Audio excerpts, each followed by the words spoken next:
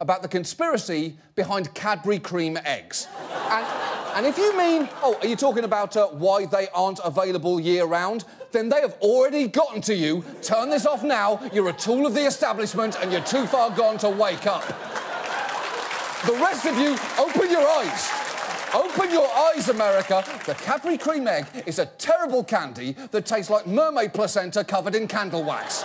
And yet, every year, these eggs show up in January like newly signed gym memberships or movie theatres full of films that will never win Oscars. But why?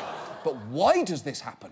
That's the question. And the reason is simple if you just follow the money. The average Cadbury cream egg sold in the US weighs 34 grams, the same number of streets in Miracle on 34th Street. A movie which takes place on Christmas. What's the most memorable Christmas gift of all? 5 golden rings. Of course, gold. Now, Europe's largest supply of gold is held by Germany. Germany is one of the sites where Freemasonry took hold. And where is the Cadbury Corporation based? That's right, the United Kingdom, which is only a quick and affordable flight from guess where? Oh yes, Germany.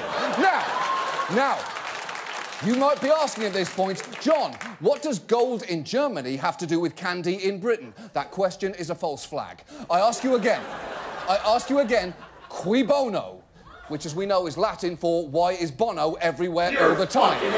Because that is the connection here, musicians. Here is what they don't want you to know. Cadbury cream eggs were originally sold as Fry's cream eggs.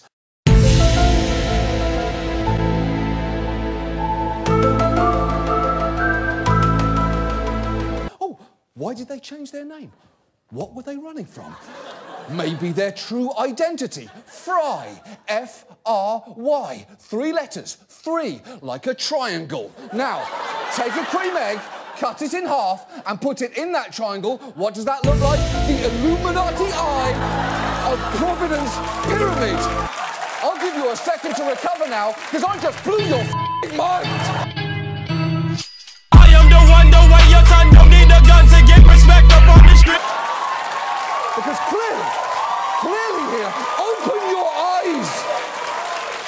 Clearly here, Cadbury cream eggs appear in our stores for the financial benefits of Illuminati elites such as Jay-Z, Beyonce, and Al Sharpton.